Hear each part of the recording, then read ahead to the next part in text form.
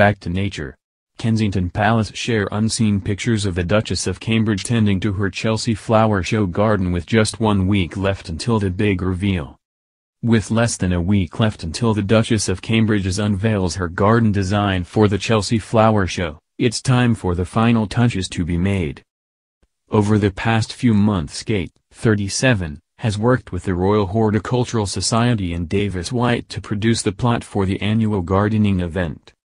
Today Kensington Palace's official Twitter account shared previously unseen pictures of the mother of three preparing her landscape design.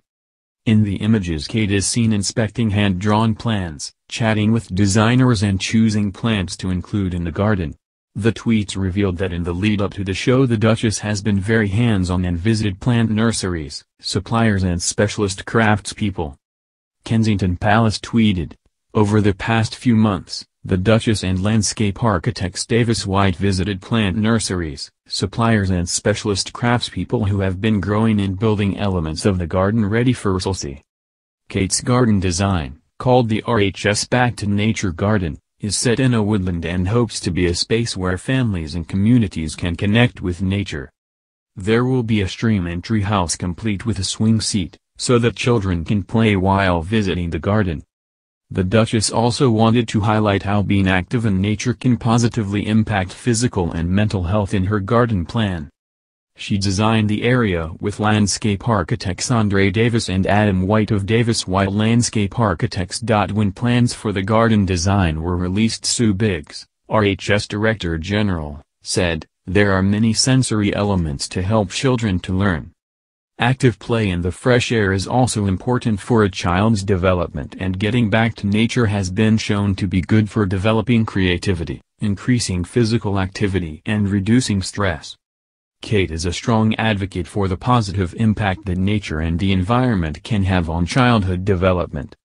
She has demonstrated this through her long-standing support for organizations including the Scouts and Farms for City Children, as well as at more recent engagements to Sayers Croft Forest School and Wildlife Garden, the RHS Campaign for School Gardening, and her visit today to Islington Community Garden.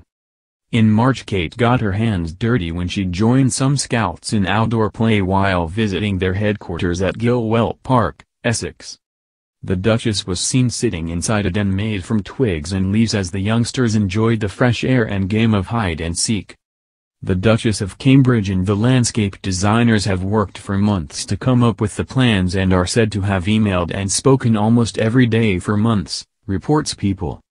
Landscaper Adam White also revealed that Kate was very open during the process and said that they spoke about childhood memories when planning the garden. He said, "To us, this is very much about childhood memories. We all spoke about our childhood memories, being outdoors and exploring nature. She was very open and has been hugely collaborative. This is very much about the three of us, as co-designers." The Back to Nature Garden is part of the RHS's partnership with NHS England, which promotes the physical and emotional well-being that access to green spaces and gardening provides. After Chelsea, some of the planting and landscaping will go to an NHS Mental Health Trust, as part of a national competition run by the RHS. Kate is also set to design 2 more RHS gardens with a landscape architect for displays at RHS Hampton Court and RHS Garden Wisley and Surrey later this year. The Chelsea Flower Show runs from the 21st to the 25th of May, with the majority of tickets now being sold out.